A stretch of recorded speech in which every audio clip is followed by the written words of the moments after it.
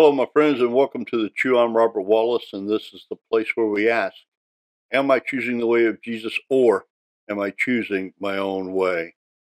Let me start off by wishing all of my brothers and sisters in the United States happy Thanksgiving.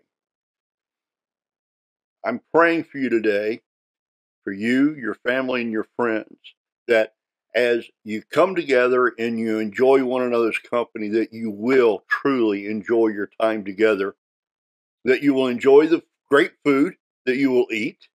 Try not to eat too much. Don't want to blame the turkey for being sleepy later.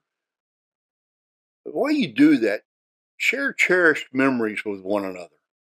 Take the time to remember and reminisce and remember all the great times that you had, especially of the great times that you've had with loved ones who are no longer with you. Be thankful for the time that you have together with one another.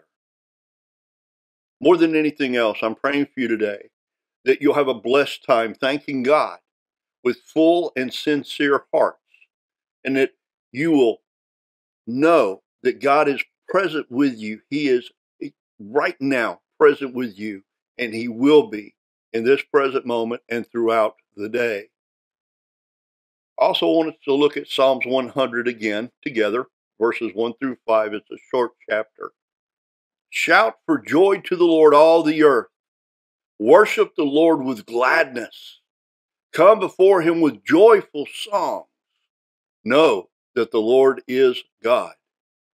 It is He who made us, and we are His. We are His people, the sheep of His pasture. Enter His gates with thanksgiving and His courts with praise. Give thanks to Him and praise His name. For the Lord is good. His love endures forever. His faithfulness continues through all generations. This, my friends, is the gospel of our Lord and Savior Jesus Christ. Thanks be unto God.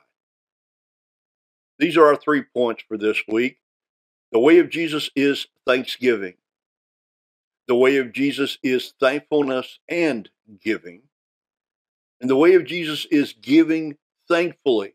Now, chew on those last 2 points very carefully, because there is a difference between the two. Thankfulness and giving, but then thankfully giving. Which way are we choosing? Are we choosing the way of Jesus, or are we choosing our own way? Now, I pray today that as you chew on these things and you mingle with your family and friends, that you'll allow the Holy Spirit to give you eyes to see and ears to hear God's truth from His Word. That you'll have receptive hearts and minds to receive these truths, and then that you'll take a step of faith today with the same boldness, commitment, and courage of Jesus. What will you do today with what you've learned? Will you share something with one another today that you are truly thankful for? I pray that you will. Have a blessed day, my friends. Go in the peace of God. Bye for now.